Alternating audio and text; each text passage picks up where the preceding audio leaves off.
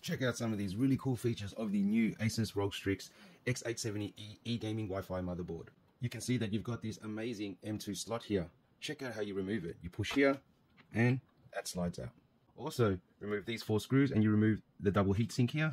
And check out the new way in which they secure an M2 SSD. Install it, push down, and then slide this forward to hold it in place. So now you've got a clip here which secures your M2 SSD. The last cool feature of this motherboard is that you no longer have this annoying tab here that you need to press on. A lot of new motherboards have a tab here in which you press and it releases the PCIe slot. But check out how this works. It has a spring that allows it to keep springing back, meaning you can install your graphics card by simply lining it up and then pushing straight down. And once you're ready to remove it, you simply just pull it straight back out. You can install your graphics card and remove it without having to press on the tab because it has a spring clip that always wants to open.